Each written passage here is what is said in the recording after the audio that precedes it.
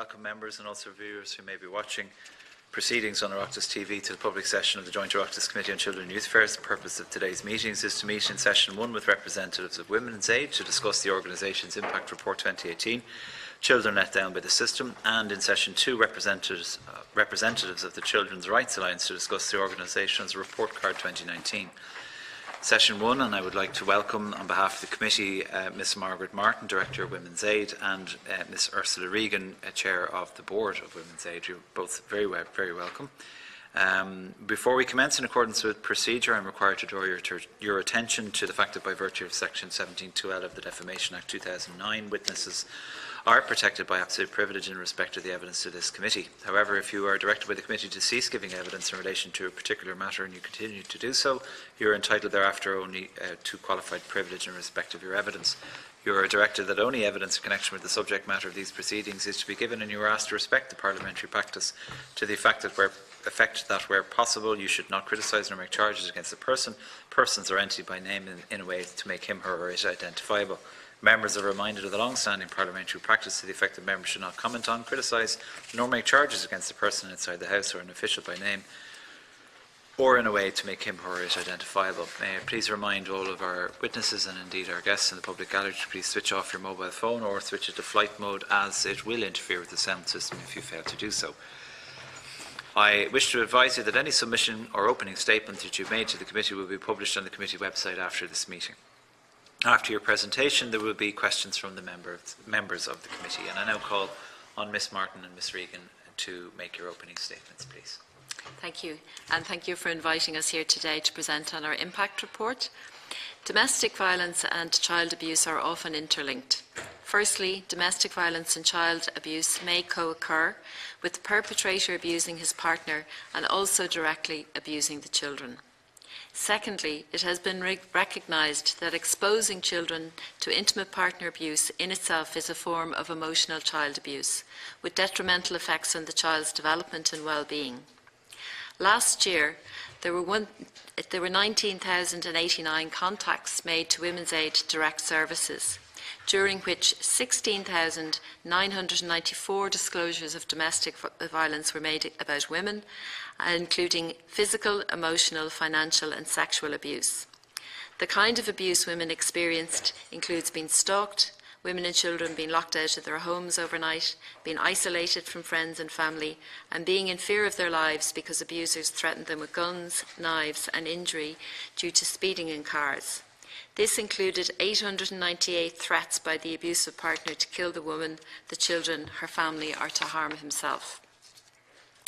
We heard 3,816 disclosures of physical abuse, including women having their hair pulled, being beaten, being smothered and strangled and hospitalised. We also heard 141 disclosures of abuse while the woman was pregnant, with a number of women experiencing miscarriage as a result.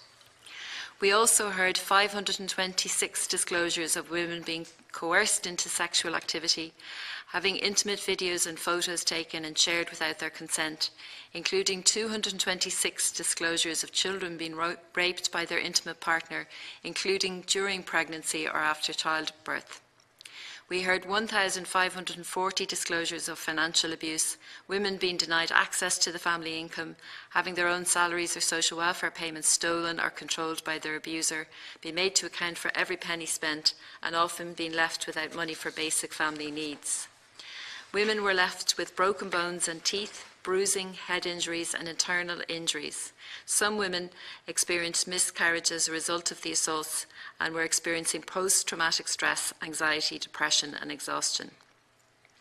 Many of the women who disclosed the above tactics of abuse have children. In fact, 72% of the women who used our one-to-one services for the first time in 2018 had children. We know from European FRA report that children are often aware of the violence experienced by their mothers, and therefore we can confidently assume that a number of children in Ireland are aware of their mothers being abused as described above, either because they see the abuse happening or they see the aftermath. They may be fearful for themselves, may want or try to intervene, may know their mother cannot protect them, may fear that she may be hurt or killed. We know that seeing or hearing or otherwise knowing about this abuse has a negative and a profound impact on children. In addition, we heard 3,728 disclosures of abuse of children in the context of domestic abuse, including children being physically, sexually and emotionally abused, as well as witnessing the abuse against their mothers. In 432 cases disclosed to our helpline, a social worker was involved. Despite the range and severity of the impact of domestic violence on children, they are often the forgotten victims with limited services and protection available. Our children are impacted by the lack of vital services such as refuge, and in 2018 our 24-hour helpline made a total of 244 calls to refuge for women who could not make that call themselves. And on 126 occasions, which was 52%, the refuges were full. In many of these calls, women would have had children with them, and safe accommodation for them was simply not available. They then had to return to the abuser or become homeless. Another huge gap is the lack of counselling services for children who have experienced domestic violence, either by being a witness to the violence against their mothers or being directly targeted. There are very few affordable and specialised services to assist children in their journey to recovery. Moreover, the consent of the abuser is needed for children to attend counselling, and it is often denied in our experience. We have a number of detailed recommendations in our submission looking at research, guidelines, training, legal aid and the provision of supervised contact centres. The key principle binding these recommendations together is that there needs to be a recognition in law and in practice that it's in the best interest of children to live free from domestic violence, including freedom from witnessing abuse against their mothers, and that any custody and access arrangements need to ensure this as a first priority. Thank you for your attention. Thank you very much, Ms Martin, Ms Regan, for your presentation to us this morning. Some startling facts that you've presented to the committee. I'd like to offer the committee to Vice Chair Senator Freeman, please. Thank you. Thank you very much. It's horrifying listening to those facts, and a lot of them, I couldn't even absorb. Just two brief questions. What services are? You said that there's little or no service available for children when they do witness violence in the home. So what is there, and what needs to be done? And the second question is, and I know you're Women's Aid, and this is about women, but children also witness violence in the home when the female is the perpetrator. And I just want to know, do you have any information about that, or do you come together, if there is an organisation that deals with that, do you come together again because of the child's sake? So, yeah. Ms Martin. Thank you, Chair. In terms of the services that are there, in terms of refuge, there would very often be a support worker for the woman and then a support worker for children. So children will have a support worker working with them while they are in refuge. The difficulty, as I already outlined, is that there's very often a shortage of space, and refuges are turning away significantly more women and children that they are accommodating. The other, I suppose, the thing we hear most, and we have had a recent consultation with women in terms of family law, but one of the things that came up as a very consistent concern from mothers was the lack of therapy and support for their children, and where it is available, that it's costly, and it's very often that the therapist does not really understand the impact of domestic violence, because it's a very particular situation, and understanding the dynamics of domestic violence and the level of threat sometimes that women are struggling under is really important to understanding how to support that woman and her children. In terms of, obviously there will be children who are abused by their mothers. It's not something that people come to us about. Certainly most of our calls would come from women themselves, and about 3% of our calls would be from men. Sometimes their fathers directly. A lot of the time they would be supports to a woman, maybe a new partner, etc. Okay, so you don't know any figures of...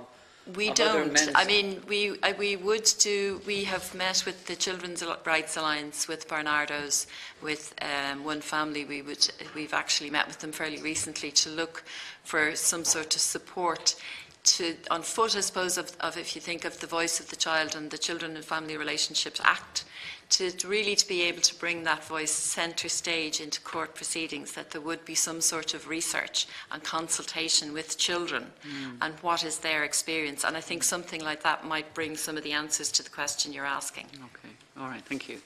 Thanks, Senator.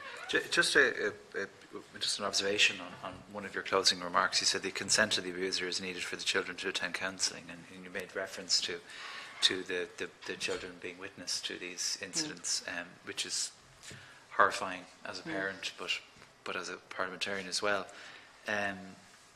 You know, is there a remedy to that aside from perhaps the guardian ad litem scenario? But that is much later in the process. But I mean, is there an obstacle for a child accessing counselling services if the mother is consenting it?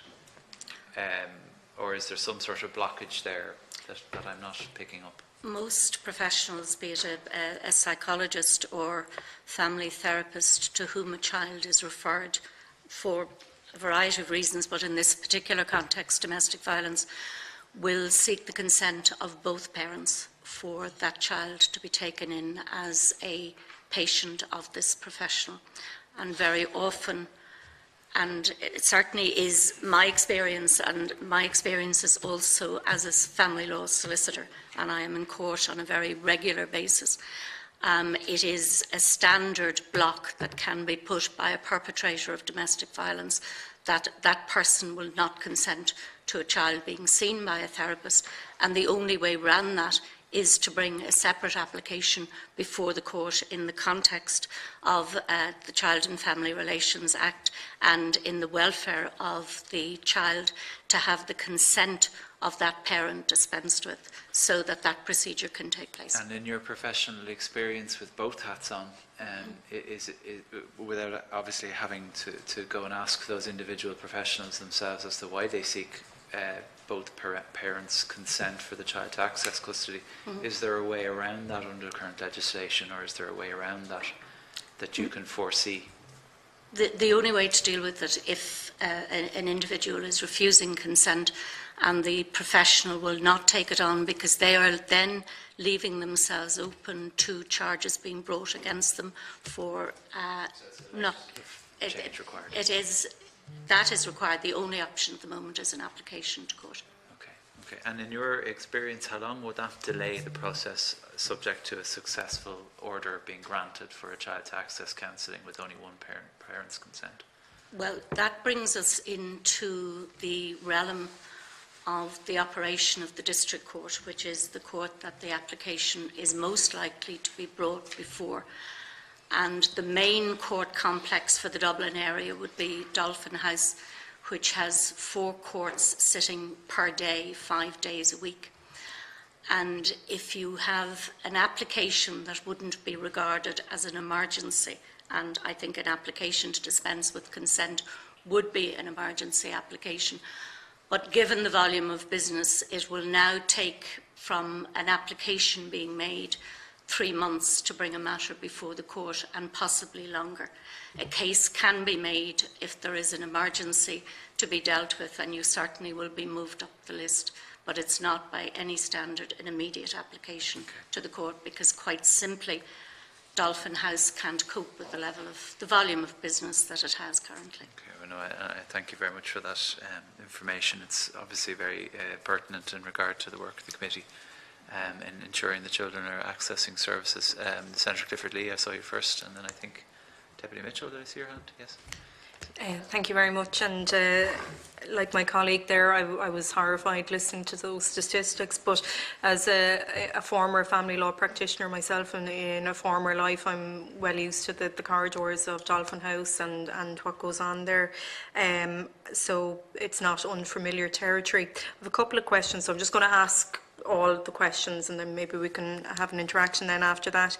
You made reference to the refuges and the rate of them not being able to facilitate women.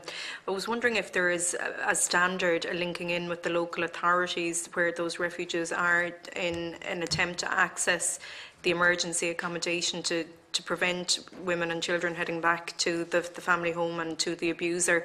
Is there somebody there that is equipped to liaise with the local authority?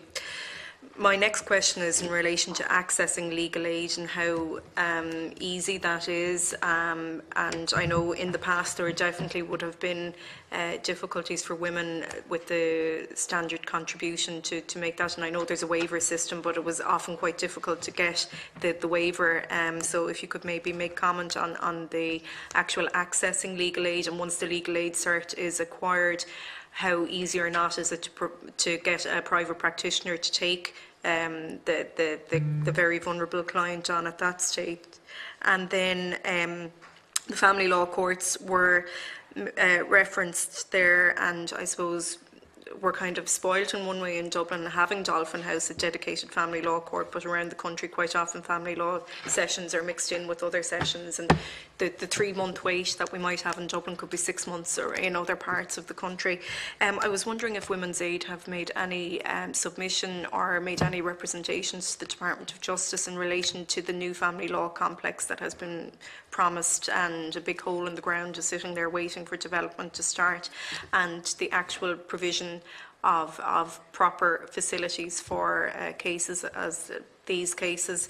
I know that last Christmas a judge was held hostage down in Dolphin House, and that was a very, very serious incident. The previous Christmas there was a judge actually, and a practitioner attacked in Dolphin House, and I think coming up to Christmas time I think a lot of tensions are heightened, and I was just wondering if you have an opinion in relation to the provision of that family law complex. And then finally, migrant communities are growing in this country, and I was wondering how you are accessing those communities with providing translated materials, maybe working with various outreach groups in communities, and if you could maybe give us some information in relation to that. Thank you. Thank you, Senator. Some very pertinent questions. In terms of refuge, I think certainly we have a free phone national helpline, so we would be in touch with a lot of the refuges around the country, and for a lot of them the problem is that there is nowhere to be able to send women to. Sometimes in the past they would have been sent to homeless hostels, to B&Bs, etc. The difficulty there is very often you're talking about somebody who's at very high risk. When they've left a partner, the risk has escalated, the level of risk escalates very significantly.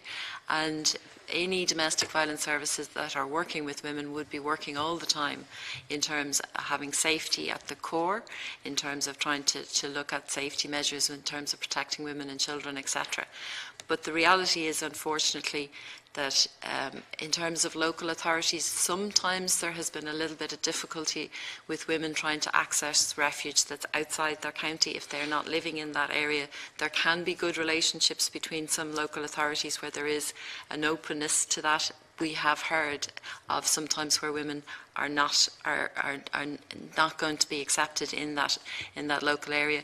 We would additionally get calls sometimes from Gardaí who say, I have a woman and 3 kids in the back of the car, they're at really high risk, I need to find a refuge space. Tell me anywhere in the country that I can go to find protection. We will take them there. But there is nowhere. The reality is we know that there is Council of Europe guidelines, and we have about 1/3 of the level of refuge space that we need. So that's very significant. If I pick up the migrant one, and then Ursula maybe will deal with the others. In terms of migrants, I think definitely they would have significant additional needs, really, and isolation is very much a tactic in terms of domestic violence, and if you have a language difficulty, it's much easier and you can be much more effective in that isolation process. What we have had for the last number of years is we have on our helpline access within less than a minute to 170 different languages, so that at least if somebody comes through to us that they can speak in their own mother tongue. It's a difficult subject to talk about. We would share that with refuge, and sometimes we're able to set up calls with the refuge and with the guards, etc. But it's not a standard service that is available, so that is a huge issue. About a significant number of migrant women would be using our services, and we would have links into that community, and did an awful lot of work over a long period of time with the Immigrant Council, etc. So there's a lot of really good connections there. But I think language is certainly one of the big ones. And then on our website, in addition to having stuff that is is more accessible for people with any sort of difficulties. Like we have sign language for deaf women, we have a browse aloud which helps people who have sight issues, and you can have a lot of stuff text read, and we would have then about 8 different languages that all of our information is available in. Thank you. To deal, Senator, with your question in relation to legal aid, the reality is that there is a 2-tier legal aid system in place in Ireland. There is the criminal legal aid system, where there is immediate access and immediate availability and urgency in respect of legal aid representation. The same criteria, for whatever reason, and I don't understand why, do not. That's why there was a significant cut made to the family law legal aid fees, as I'm sure you're aware, and not to the criminal ones. Yeah. I am aware, and that has impacted hugely on women and children. And at this point in time, where somebody is eligible for legal aid but is not bringing a front-loaded case, for the want of a better description, in respect of domestic violence, but is going to a legal aid board to go through the process of separation or divorce, and maybe from a violent partner, but not doing it by way of a barring order application.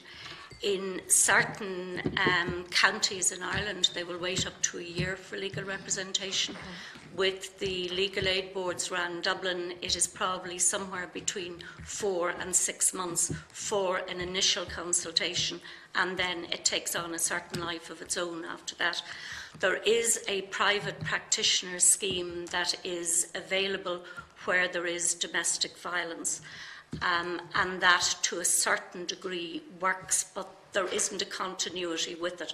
And one of the things that any practitioner needs dealing with a woman who is fragile, who has been the subject matter of domestic violence, children that have witnessed domestic violence or actually been caught up in the brutality of it themselves, need continuity when it comes to legal representation, because if you've got to go to different people and try and explain all over again, you're going to give up, because there's a level of frustration that comes in relation to that.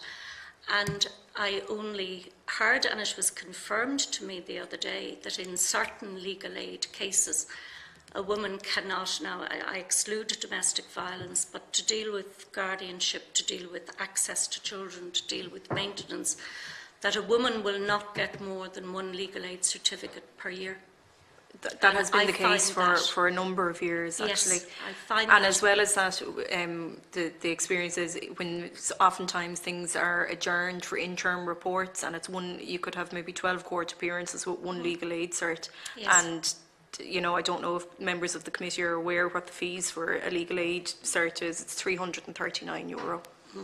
You know, so I think just from my own experience, a lot of practitioners during the recession started taking on legal aid cases, but now as other areas have picked up, they're turning away and like I said, taking the more meatier legal aid cases and leaving perhaps somebody that might have a difficult case, like a domestic violence, that might require a lot of reports over a 12-month period, because the fees are so pitiful. And rather than it being kept in-house, it's going out to the private practitioner panel. And to follow on from the issue of fees, the Constitution was amended so that the voice of the child would be heard in the court. And then there was the Child and Family Relations Act that was enacted, that provided for reports to be done for the court to facilitate a judge in circumstances where an application is brought before a judge, say for a barring order, and as night follows day, there will be an application for access. If you look at the volume of work in Dolphin House, there are between 12 and 15 cases listed per court per day. Trying to get a proper hearing if you've got complicated matters, and trying to get an understanding of the dynamics in a household where there is domestic violence, it takes some time. it takes some time to examine a fragile witness and to get the full story of what is going on, and also a certain reading between the lines.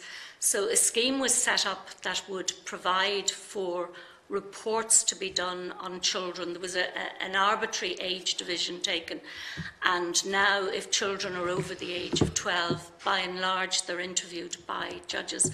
If they're under the age of 12 and from maybe 5 or 6 to 12, a report is done, which is certainly of assistance to the court. But the problem is, at the time, a very, very low fee structure was put in place, no more than the cuts in legal aid. There are only a handful of these experts that are doing reports for the court, and now, because there is only a handful, the delays on those reports run anything from 6 months upwards. Yep. And you can just imagine the damage that is being done to a child or children during that period of time. And it gets us back to the problem of bringing in legislation that on the face of it is good, it's strong, it's progressive, but if you haven't got the support behind it and you haven't got the system to enforce it, it comes to naught at the end of the day. We have very, very strong legislation on this issue. We have the voice of the child being heard, and it looks great when you read it, and it looks so progressive and it ticks every box till you, I hate to use this expression, but I will anyway, till you drill down into it and you realise the support systems are not there. And then when it takes so long to get the report, there's several trips back to court, and Yes. they're exhausting trips for the client as well. Yes. And oftentimes they're so exhausted by midway through the process, they abandon the process because, like you said, the fee structure is so low for those expert reports. The children are being damaged, and then the process Yes. gets abandoned at the side as well. Just to answer your question about the family law courts, we have made submissions in terms of the family law. We fed in terms of the infrastructure that should attend to a court like that as well. One of the developments that we've been pleased to have is that in Dolphin House we have a support and referral service that's a drop-in service, because we had been getting calls from women who'd say they were on their way, they were on the bus going down to Dolphin House, and what do they need to know? So at least there's an opportunity, and we've been working really well with the court services since then, so that the courts can recommend to women to go up to the 4th floor and to at least, if they don't get a barring order, they can come back, or a safety order, and there's some safety planning can be done in relation to that and the support. So we would like to see a whole suite of supports and welfare as part of a family law court, and the delays in relation to Hammond Lane are deeply disappointing. I know that it has been voiced in the media again just in the last couple of days, but the infrastructure is really poor, and I think anybody who's been involved has said it's totally inadequate, and there needs to be a commitment to addressing it. And sorry, just in relation to the waiver, the contribution, the legal aid contribution waiver, are you finding clients are having difficulty getting the waiver, or has that improved? I think that's improved to some extent, definitely, and I think the certainly we would also feed into the Legal Board and be on the panel at their it escaped my, I've blanked, sorry, but certainly I think there has been a lot of progress in relation to that. It has been done, yes, yeah. Thank you. Very much for that. Thank you. Deputy Mitchell, please. Okay, thank you, and thank you for your presentation today. I just have just a few brief questions for you. The Minister outlined herself in a question to myself back in March that there was 9 counties where there's no domestic violence refuge. So I'm just wondering, would you be able to, or would you know the outline of demands? Would you be able to outline the level of demands in any of them counties? Would you be familiar with them? And if you could, if it is the case, could you even let us know here today what it's like for a woman to have to travel to another county because the services aren't in her own? So I'll do that one with you first. Thank you, Deputy. Ms. Martin. Yeah, certainly our experience of it in terms of refuge is that unfortunately for a lot of women they will flee and they will go to a refuge or they will look for a refuge and they will be turned away, and as I said already, any action particularly towards separation tends to escalate the risk, so they've immediately escalated the risk. So it's really important that there are services throughout the country. For some women, they will want to go to refuge or they'll want to use services in their own county, but for some women, they will ring and say, I need to be 100 miles away. I'm in Dublin, I need to be somewhere else. So I think that you need an infrastructure, a network, where you can meet all of those needs, because it's not a case of one size fits all. Yeah. But definitely, our experience is there's a lot of women at very high risk, and while there has been good progress in terms of the domestic violence legislation, in terms of the responses from the Gardaí, there will be for a very long time yet a need for refuge, and we have to admit that that's the case, and we have to meet that need. The thing about a refuge is it is a safe space. Very often it is a guarded space with locked doors to protect women and children in those, and unfortunately that option has to be there. And an awful lot of women would approach us at different times, including myself, and say they were in Women's Aid Refuge in Harcourt Street donkeys years ago, or even their children, and they can remember the black bags and the sleeping on the floor and whatever, but that their life but it really made such a difference. And they may have to go to refuge a number of times. So I think the provision of refuge is inadequate in Ireland, and that needs to be addressed. And women, regardless of where they are, because the more isolated they are, the higher the level of risk for them. Well, that was going to bring me on to the next question, because like you mentioned, that half of the places were full, and like we've seen the Council of Europe, so you would totally agree that we're way below? Yeah. What's we've only the recommendations? We've only a third. So where would you like to see, where's the bar? Well, I think meeting that bar. I mean, I think one of the things that certainly would give me heart is the fact that we've ratified the Istanbul Convention. The Istanbul Convention provides a really positive framework for addressing an issue like this. It has 4 pillars, and they're all really important. The whole thing in terms of prevention and the work that has to happen, whether that's training, whether that's awareness, that's the work that happens in schools, the issue in terms of protection, the guards, the refuges, the part that's very inadequate, and we're doing a sentencing watch to look at this, is the whole issue of prosecution and the penalties that there's a lot of men who are repeat offenders. They have left one partner, she has escaped, they've moved on to another partner. They are very dangerous, and I think the expertise of the Gardaí has increased to some extent in terms of that, a realisation of that, but that needs to be addressed much more seriously.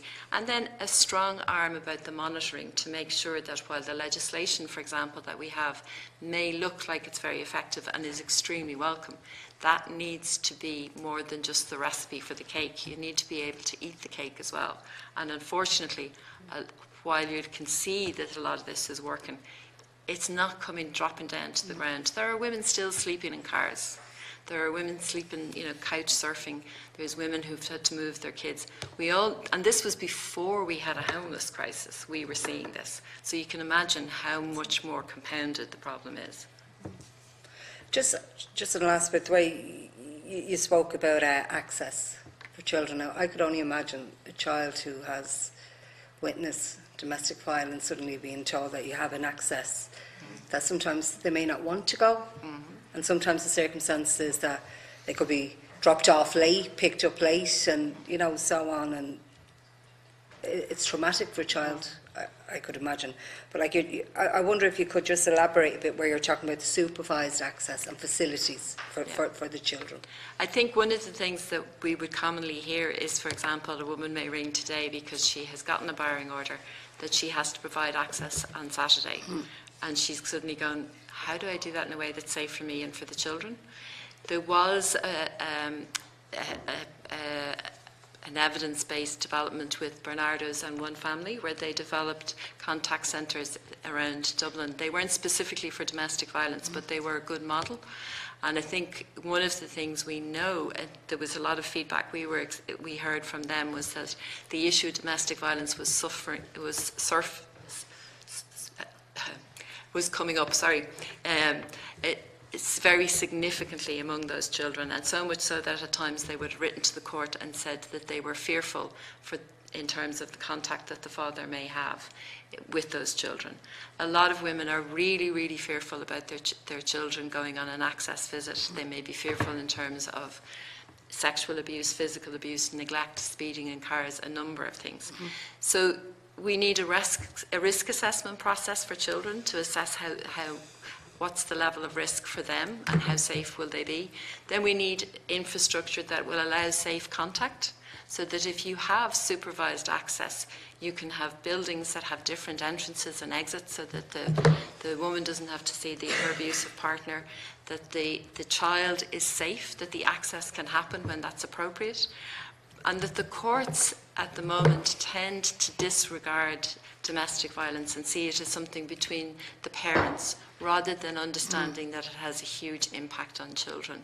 And we would hear a huge amount from women whose children are really, I mean, a lot of children will go very happily and they will be disappointed if their father doesn't turn up, and that may be the issue. But for an awful lot of children, they are absolutely terrified and they do not want to go. And they have to wait till they're 18 before they can refuse to go. So I think there's a lot of developments that really need to happen, so that there's the risk assessment, that there is the ability to have safe contact, and that there is then the supports and the therapy for children in terms of dealing with their relationship, which is a very complex relationship for them to deal with. And how many contact centres is there?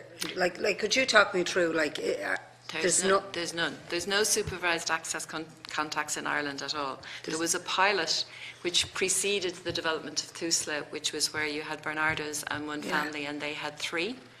And there's a couple of kind of ad hoc arrangements around the country. For example, there used to be a priest in Dublin who allowed his community hall be used. Because what we would be saying to women would sometimes say they have to bring their kids down to the local Garda station, even on Christmas Day. They have to go somewhere public. So, because we're trying to look at the whole safety issue and mitigate against the risk for them. So that's what I mean about there needs to be proper infrastructure that actually has policies and buildings and the backup personnel and people who are trained and who understand this and are able to provide it. And when we're talking about supervised access, would it be social work? What would we be looking for? I think sorry? It would really be about being able, somebody who understands the dynamics of domestic violence, who's able to see if there's inappropriate things happening, is able to feed that back in terms of monitoring what's going on. But I think that for an awful lot of women, they would really welcome their child having a relationship with the father.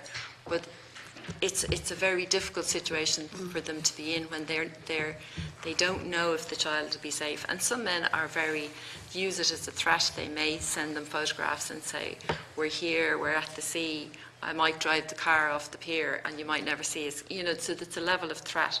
So having somewhere safe, I think people completely underestimate the level of threat that exists in terms of a large number of domestic violence cases. And until there's recognition of that, the responses are not going to be developed. And we're dealing with this issue, this inadequacy all the time. And just another quick one, sorry for hogging this bit. So children who would have experienced, and from your presentation today, some children have even experienced it themselves, physically. So I'm just wondering, if these children were looking for services, are they prioritised in any way, or do they join the long list?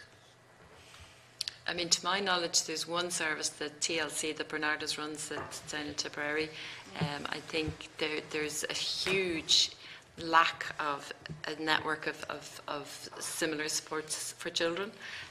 And I think the other thing that is been really difficult. I would sit on the National Monitoring Committee on Domestic, Sexual and Gender-Based Violence, is the resistance that the Department of Education has had to the recognition that abuse happens in the home. I have brought it up countless times at the committee. A number of people have brought it up.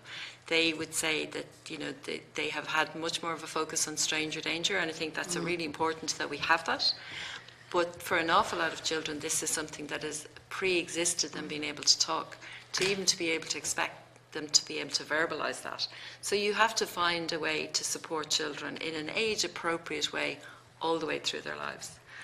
And those supports are sadly very inadequate. I think the NCCA is currently looking at some curriculum changes, and I think that does presents an opportunity.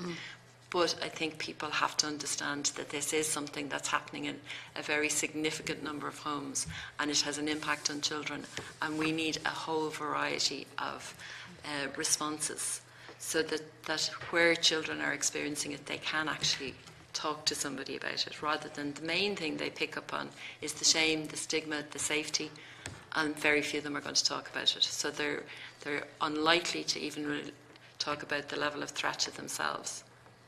Thank you. Thanks very much. And I'll move on to Deputy Neville, please. Thank you. And again, a lot of the questions I was going to ask have been asked already, so thank you for your answers on that.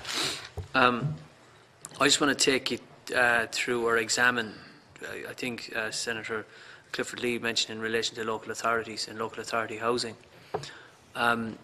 In a situation, obviously, where somebody is under pressure or in a domestic violence situation, what are your experiences in interaction with local authorities, particularly people living in local authority houses? That's one cohort in trying to get a transfer out of that house, or you know, trying to seek another local authority housing, but obviously is locked in with means tests and everything like that with their partner. And how can one navigate that, given the dangers of divulging information? Secondly, then, in relation to other people who are in private accommodation, I had an instance of a woman rang me recently who's like 25, 30 years with somebody and wants to go because of a situation. Cannot apply for local authority housing because owns half a house. You know, all those implications. You know, this was arising, I found a lot in my own experience 10, 15 years ago. It was men that were contacting me as a result of marriages breaking up, particularly in their 50s, and would have a house with their wife, but obviously own half a house and couldn't get on the local authority list. But this is it in a different guise, but the same matters pertain in relation to assets. And has there been any progress in local authorities in relation to these hard cases, or is it still status quo exists?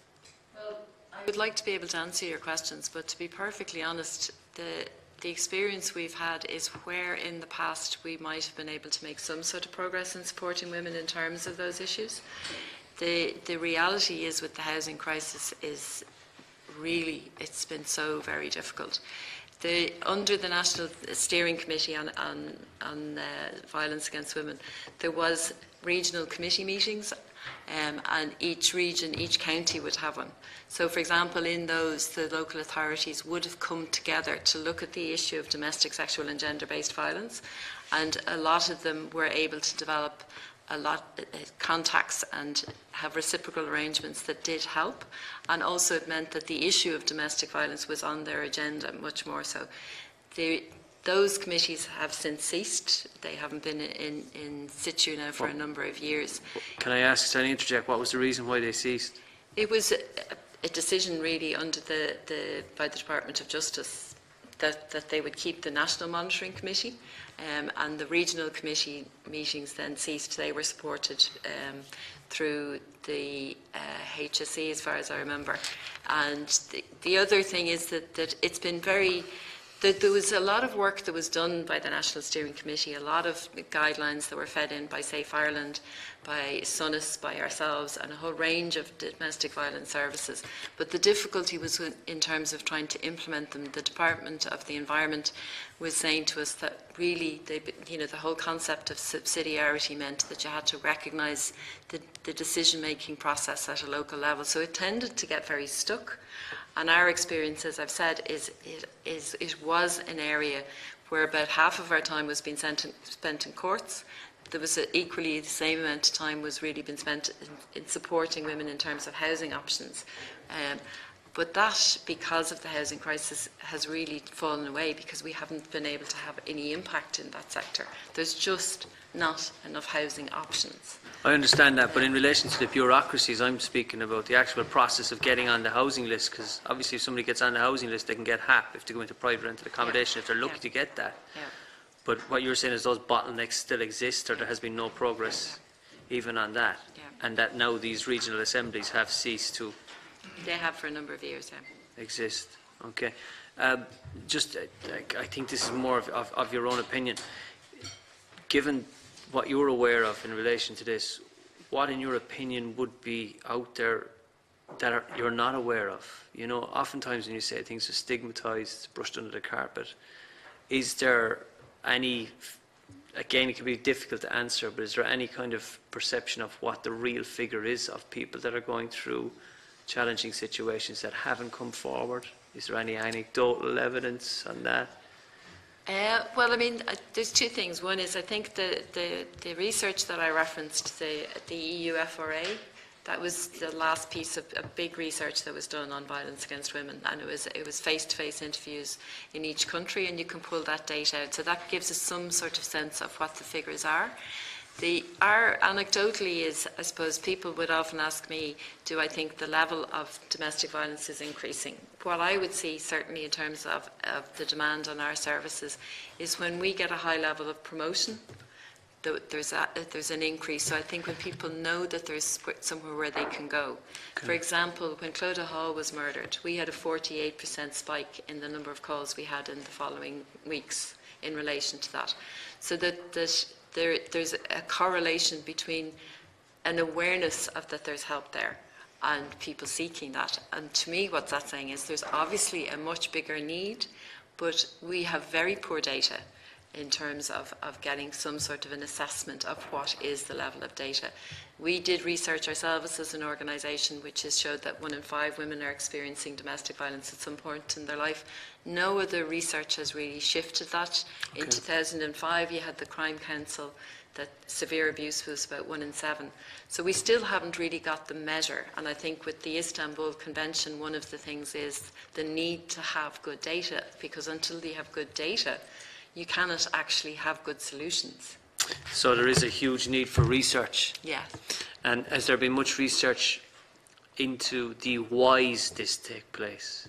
The underlying conditions that drive someone either to do or carry out this act, or for someone to get involved with somebody that would or may carry out this act? I think that most of the research has been more about quantifying it and about the impact then. So we're just scratching the surface, really. It is. Yeah. I mean, I think there would be different views, and some of them would be quite contentious about the whys. Yeah. But I think in terms of even trying to get that very basic baseline to know what the figures are, and I think one of the things that's most encouraging really is that there have been a significant number of women now who've come forward and have talked about their own experience. Okay, I think that is a catalyst now for a move to talk about things more.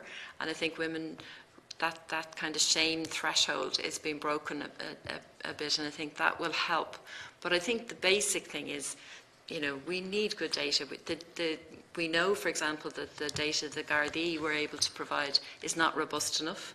The CSO has been reluctant to even carry some of their figures, and we would know that the levels of domestic violence are not being accurately recorded anywhere in the system.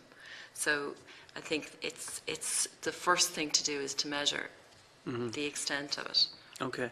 Like I said, my questions are completely sensitive towards people in this situation. I'm just trying to scratch the surface and get behind it, you know, to understand it a lot better. But thank you. Thank you very much, Deputy Neville. Any other members wish to contribute? Okay. Thank you very much to our guests, Ms. Martin and Ms. Regan. I really do appreciate you coming before the committee and answering questions in such a comprehensive way. We'll suspend for a few moments to allow time for our next session to commence. Thank you.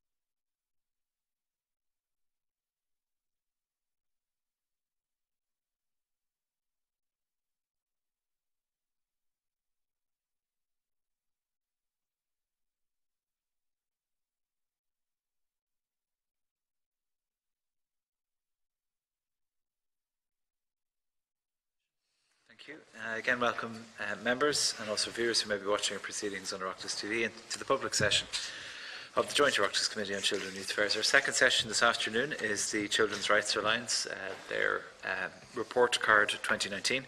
And on behalf of the committee, I'd like to welcome Ms Tanya Ward, Chief Executive, and Ms Adele Quinn, Legal Research and Public Policy Manager, both of the Children's Rights Alliance. You're very welcome this afternoon and thank you for coming.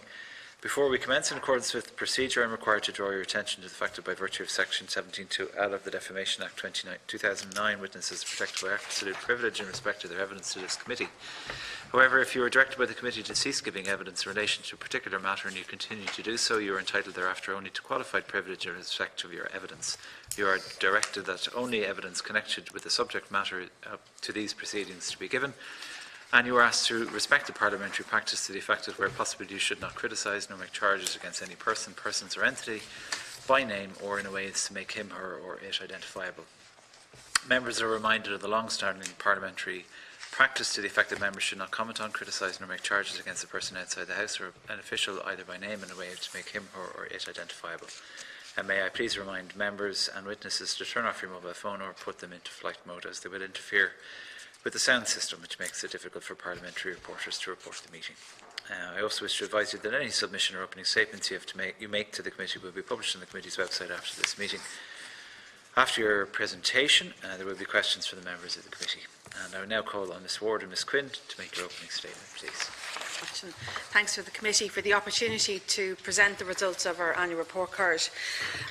So before I start, I just want to talk a little bit about the Children's Rights Alliance. We're a membership body, we're nearly 25 years old, and we're an umbrella organisation for organisations campaigning for children and young people in Ireland.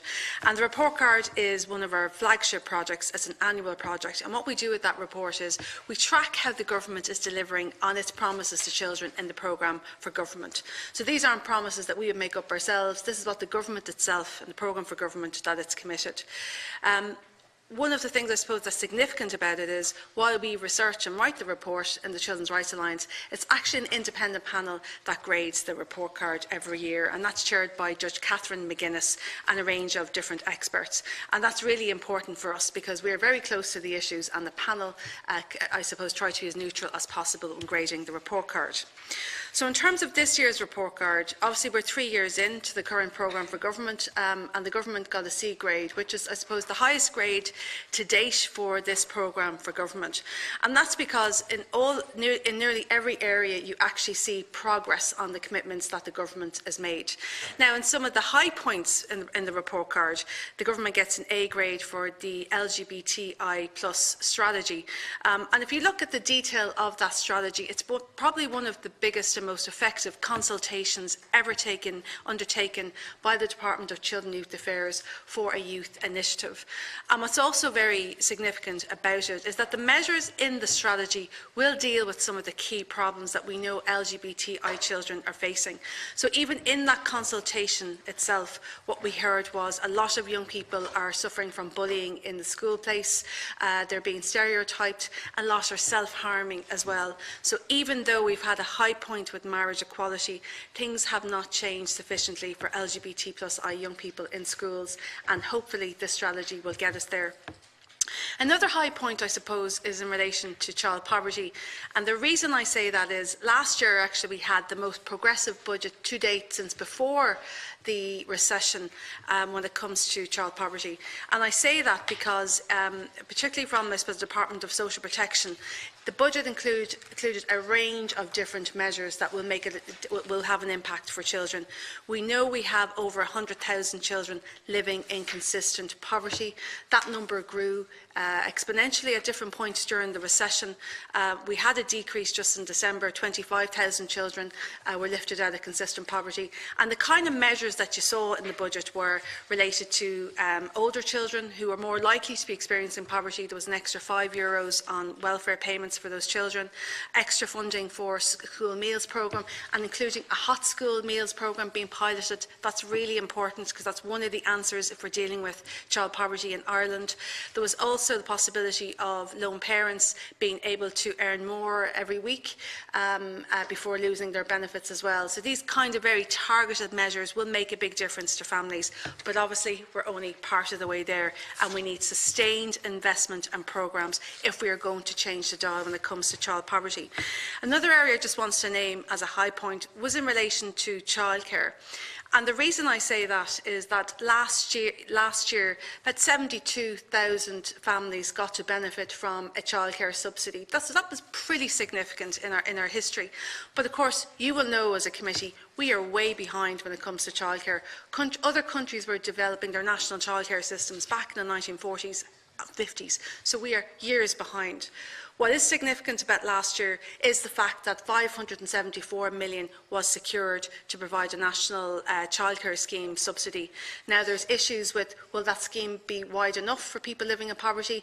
And I can talk to the committee in more detail in relation to that, but I think it's a milestone in the development of our system.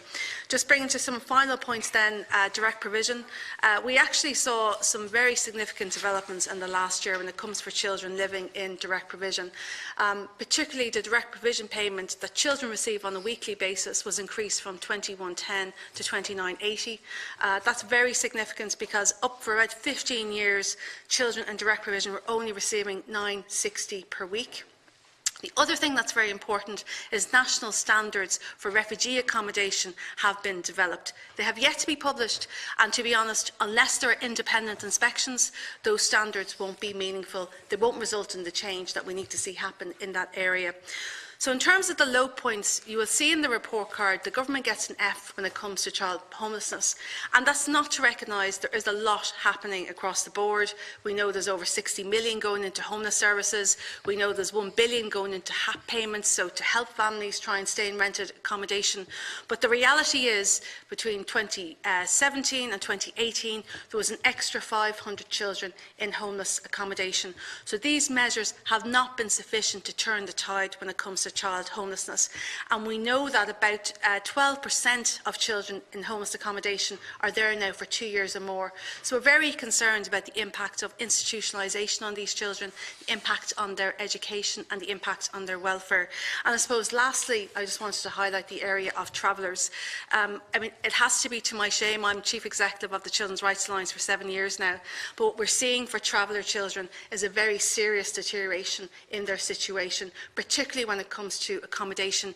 We know that 40% of traveller children are living in overcrowded accommodation, so that means for them very difficult to live in that kind of situation. It's a very stressful situation. They don't have access enough oftentimes to sanitation, so you hear parents talking about bringing children out during the night to wee during the night, and you also hear that despite all of that, central government is making money available to invest in traveller accommodation, but it's not being spent. And I think that's one of the major scandals when it comes to travellers.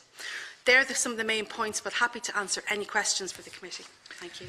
Well, thank you very much, Ms Ward. And just before I let Senator Freeman in, because I know that time is against her, and I'll be very quick, and I just have a couple of observations to make and perhaps seek your views. And lest I be accused of being party political, a C+ is not good enough for this state. An F in relation to homelessness is disgraceful. And our national legacy of the treatment, regardless of what we have done in relation to ethnicity, and I worked on, as a member of the Justice Committee in the last Dáil, I worked on that extensively with the now Minister, then Chairman, David Stanton.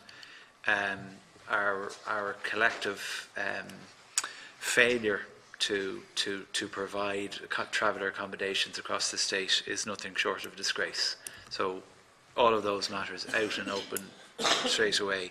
But one of the things that I find most frustrating, and you've hit the nail on the head starting out by making the very clear and unambiguous statement that those in consistent levels of poverty, children, has reduced dramatically in the recent past.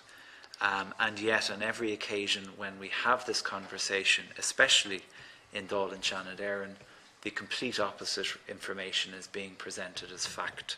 And I do find it incredibly frustrating that this narrative is being created in the political world in this country, that we as a state and all of its institutions, whether they be state-sponsored or NGOs, are failing in their duties or responsibilities in relation to child consistent levels of poverty or those at risk of poverty. And the opposite is true. And that is something that I just want to put on the record. But one of the questions I have in relation to you, and it actually does relate to travellers, and I'm pleased that you raised it, because when I was going through all of your submissions yesterday, it was the one that jumped out at me, having worked on the Justice Committee in the last Dáil. How do we change the attitude of our local authorities and their councillors, particularly in the context of a local election in 2 weeks?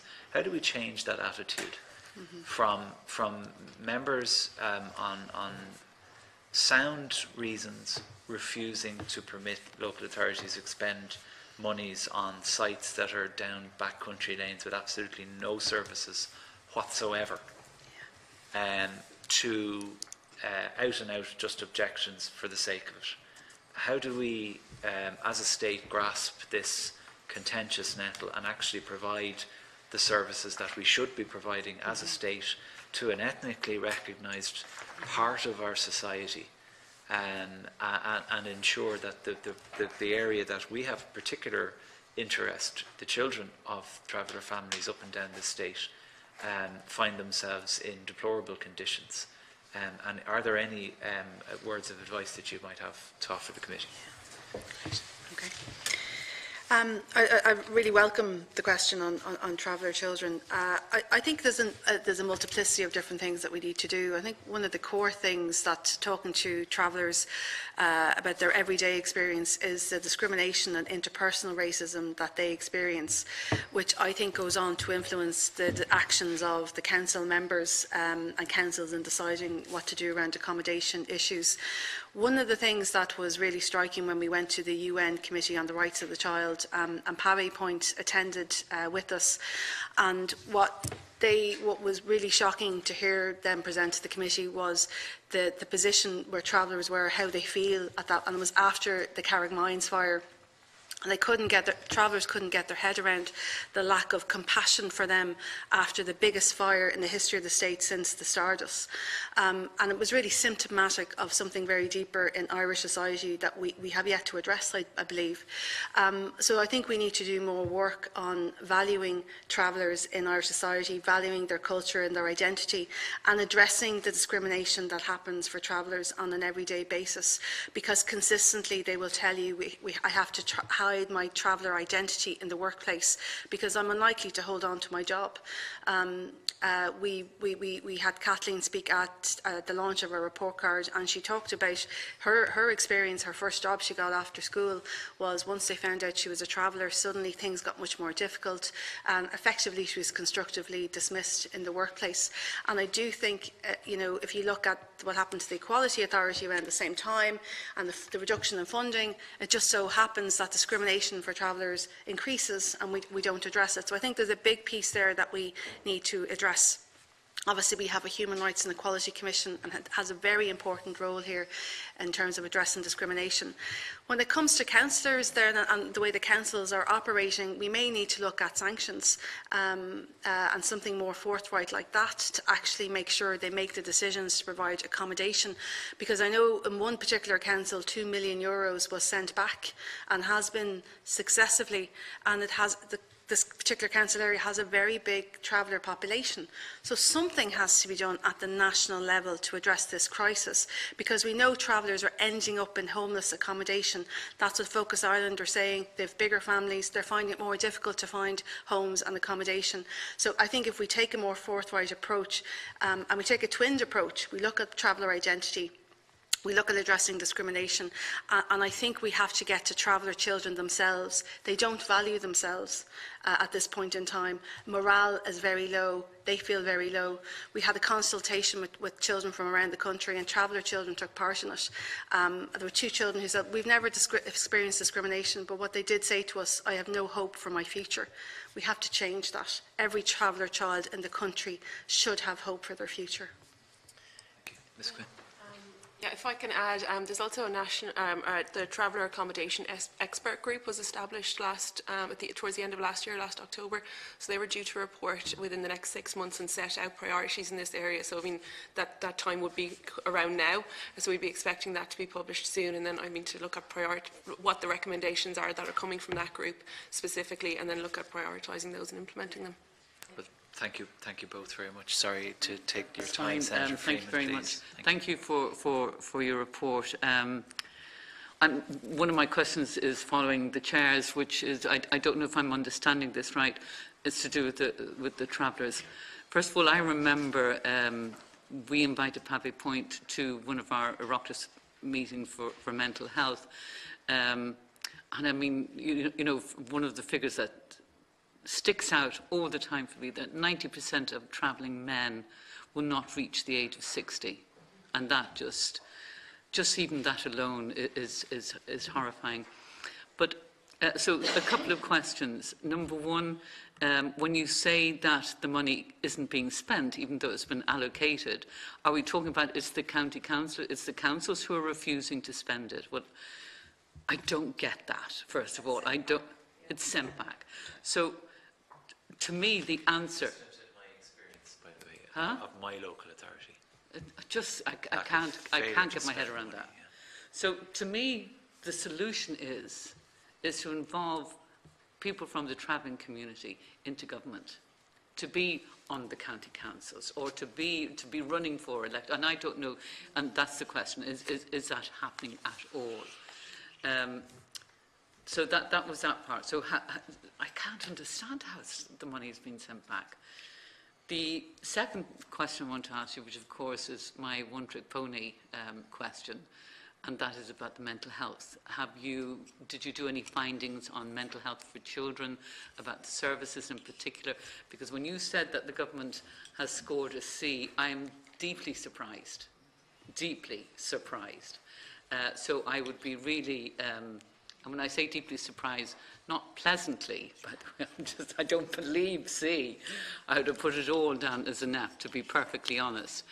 So I would be interested to hear what your findings on that were, please. So I suppose in relation to the traveller situation, I think representation is very important actually at different levels, and I'm not aware of any travellers who are standing for election at the moment, but obviously there are black and ethnic minority people coming forward. What is very positive to see is the traveller organisations are doing a lot of leadership development at the moment. So you'll see great people starting to come up through with education, with PhDs, who are going to lead into the future. And there's been excellent work done by travellers themselves. And I think mobilisation of the traveller community themselves, speaking for themselves, organising themselves and leading is fundamental in terms of addressing the key issues. I mean, it is shocking when you hear, in terms of the accommodation point of view, that there is money there and it's available and it's not being spent, because that's what we always complain about. There's no money being made available by central government.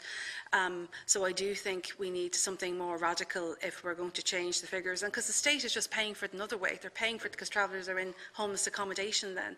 And we're paying for it in terms of health services. And you're right, I mean, the low infant mortality rates, the death rates, high death rate for adult men, the low employment rates, it all smacks of deep levels of deprivation that we as a society have let happen over a long period of time.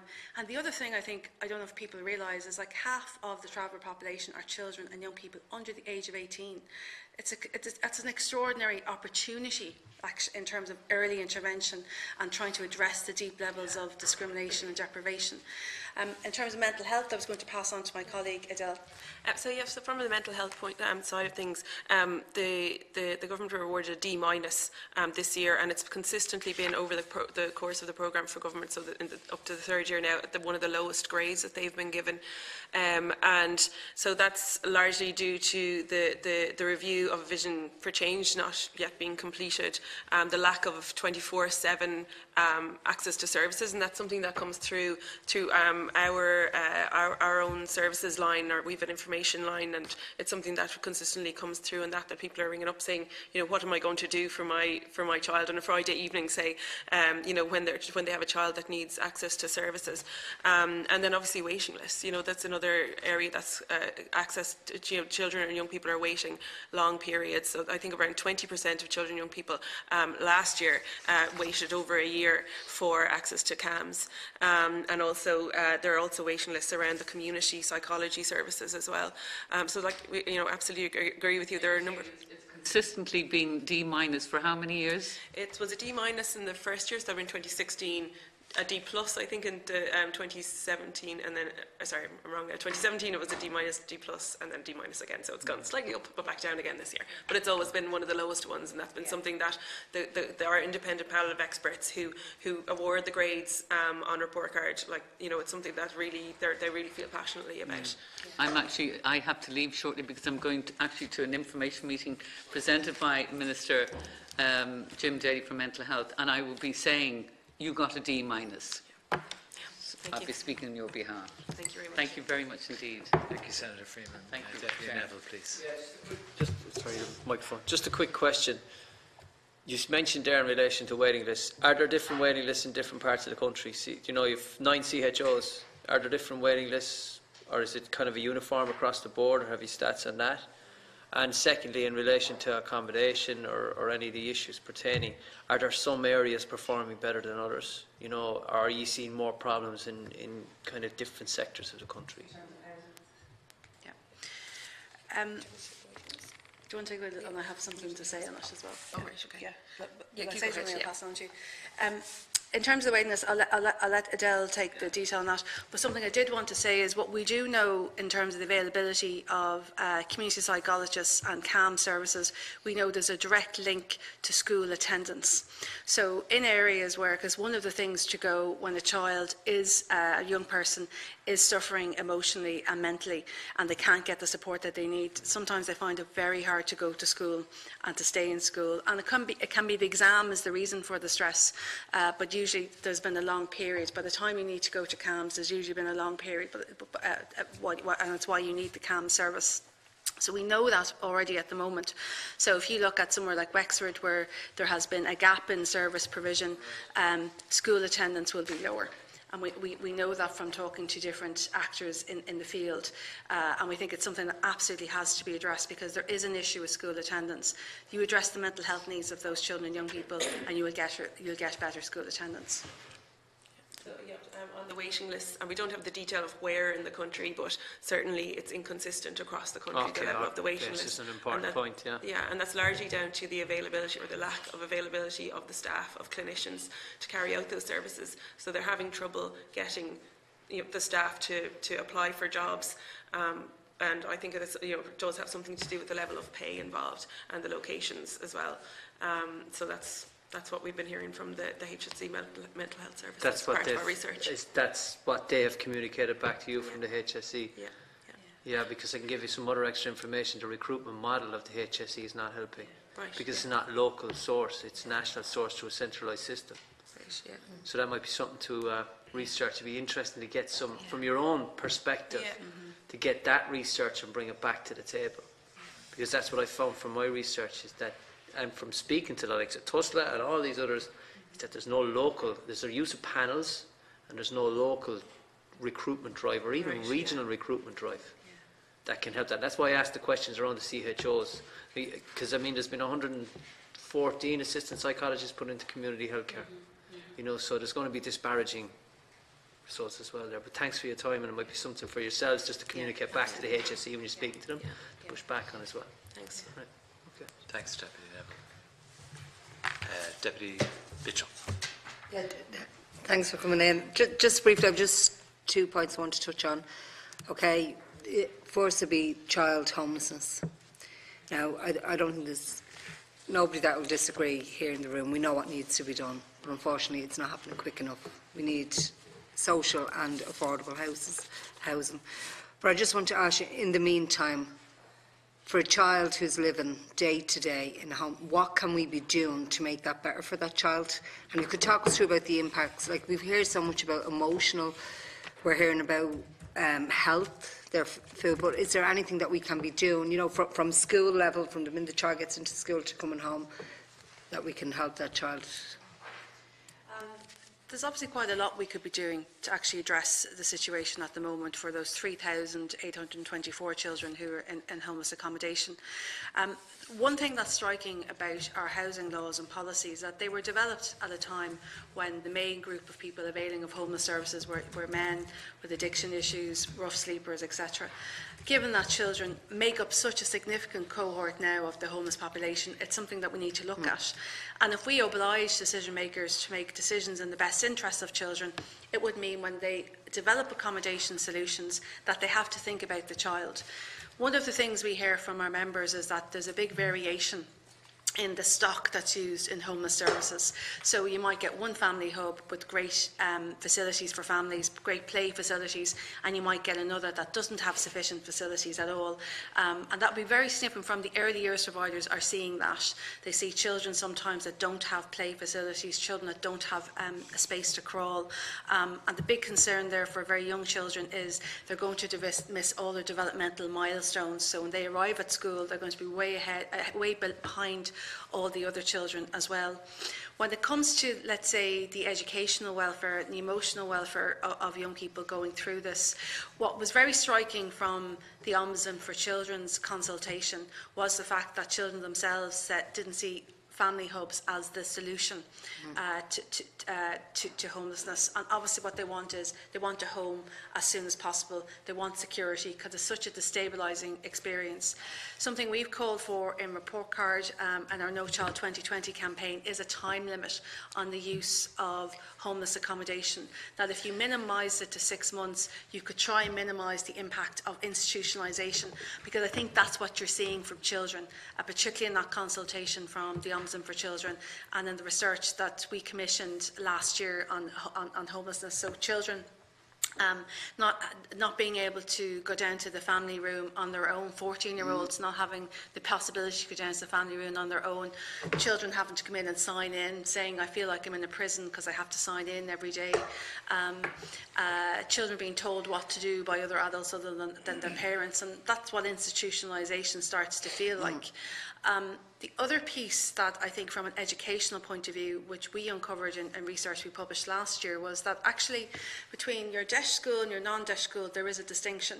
The DESH school has more flexibility, they've got breakfast clubs, they have a little bit of funding to provide some extra supports to children going through this, but schools in the main are doing the best they can and doing a very good job. What the non-DESH schools told us was they had no flexible budgets to do anything. So if a child arrives in a dirty school uniform, they have no money there. Teachers are spending their own money trying to buy clothes for a child. They're spending their own money to feed children. And what the school said they would need, and they just wanted for a temporary period, is a homeschool liaison officer or a teacher to support the families. Because sometimes principals were saying they were the ones ringing up Focus Ireland or accommodation providers or hotels trying to get a family into accommodation, whereas a homeschool liaison officer could do that kind of work supporting families as well. And I think from knowing the findings of the research is saying their emotional well-being is being affected. The teachers are saying it's happening over a period of time, and when that starts happening, when children start missing school,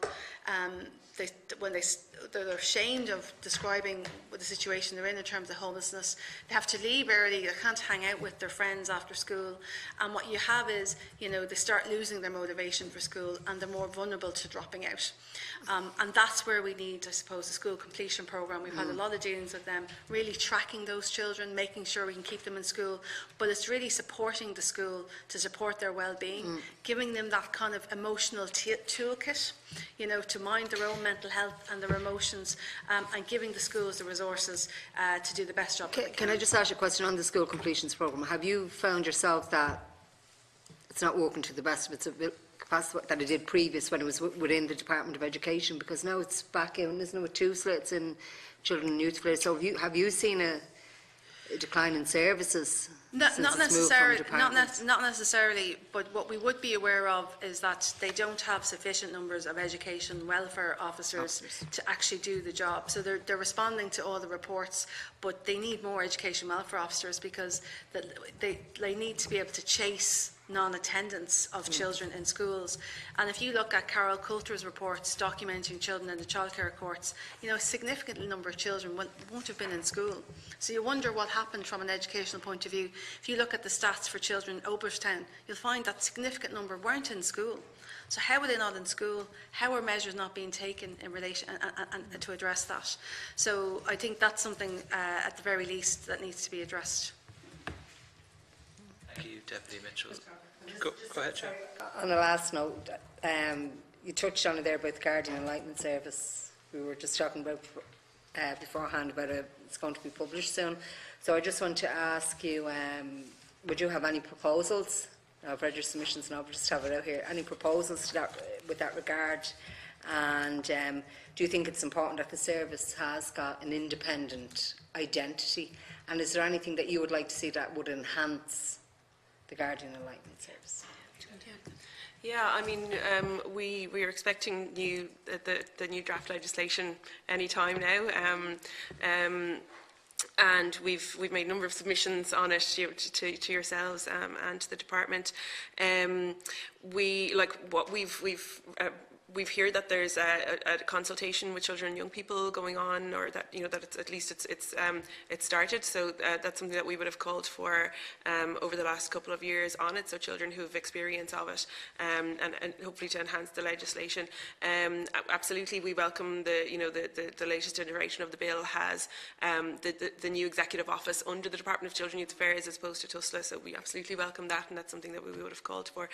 Certainly around the status of the GAL, that's something that's the key outstanding issue for us around, under the latest iteration of the bill, the GAL would be a witness as opposed to a party, and that does undermine the role that they currently have. It dilutes the powers that they currently have and the way that they are able to represent children.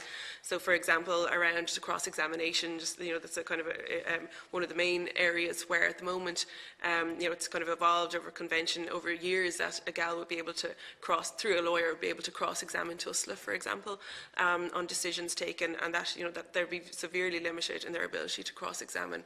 And we believe that will fundamentally impact the role that the GAL plays, and the way that children's voices are heard, and in proceedings that have a huge impact on their lives. And that's very common that anybody that we're speaking to, that's what they're raising, that they believe that it's watering down the service as such, because it is an invaluable service. As you said, it's representing children's voices. But I'm just wondering, do you think the role itself needs to be enhanced? Like when we look at figures from different counties appointed the GAL quicker, so is there anything around that you'd like to see happening there? Well, I mean, what we're hearing from the department is that the intention behind the legislation is that GALs would be appointed. It would be the norm to have a GAL appointed, but it would be up to a judge to decide that.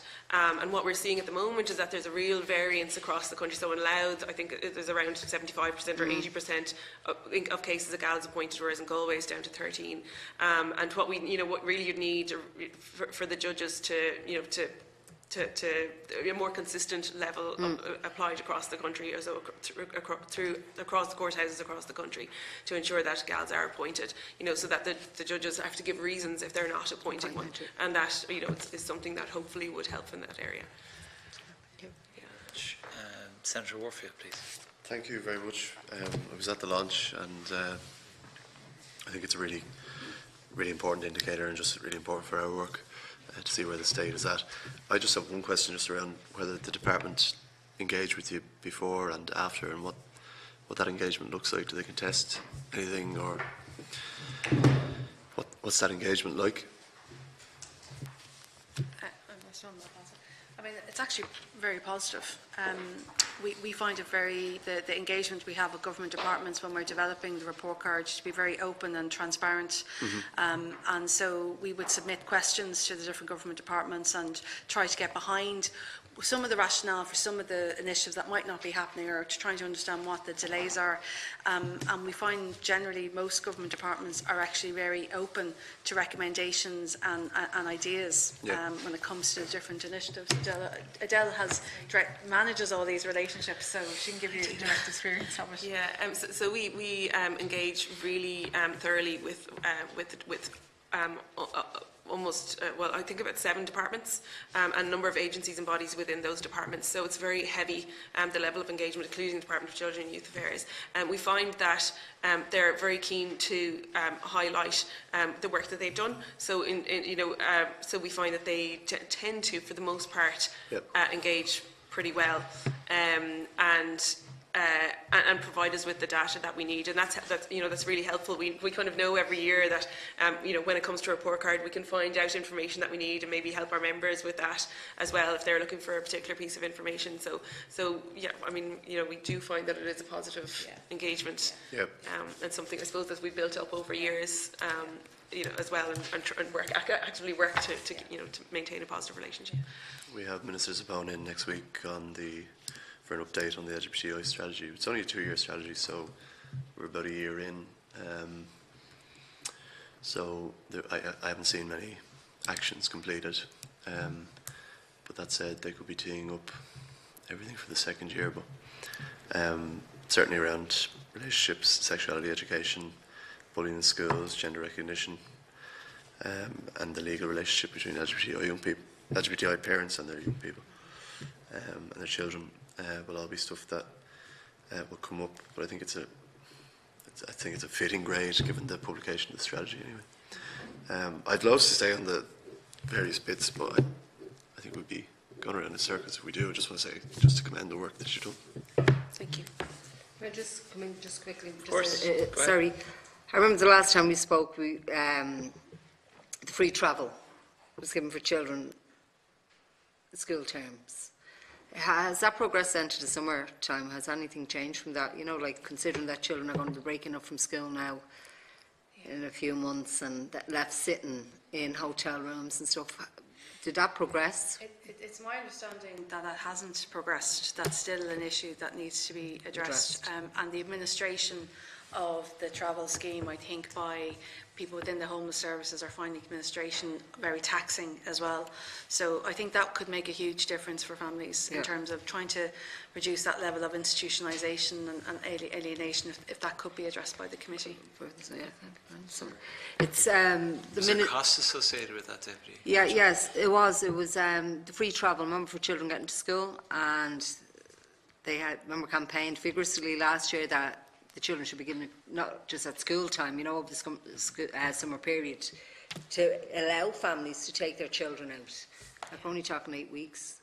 So I think maybe it's something that we can, when we have the Minister, and we can raise again. Absolutely. Well, we might take it upon ourselves to do, to also get in contact with the Department of Transport. As well. In relation to the going issue. Forward. So it would seem one of those costs that has a net benefit to the state in the long run. So we need to determine what the cost is first, of course. But yeah, thank you for that. Go ahead, please, Ms. Ward. One thing that we are hearing from our member organisations is that sometimes they are finding it difficult to identify where the hubs are, where the services are, to be able to provide services. So particularly, let's say, within the early years area, or sometimes in the family support area. So it might be that a piece of work needs to be done to link the services together, so they're aware there's some data sharing agreements put in place that are obviously GDPR compliant, to make them aware so they can get those services in, because the key is getting children out particularly of those facilities, particularly if they're inappropriate in any way, and trying to give them some sense of normality. What was really striking from the Homeworks research we published last year, which looked at children experiencing homelessness, was education facilities. So creches, Montessori's, primary schools, secondary schools are kind of a place of solace for children. This is the only sense of normality that they have. So the best engagement that they have, the best support that those institutions are given, the better outcomes for children. Okay.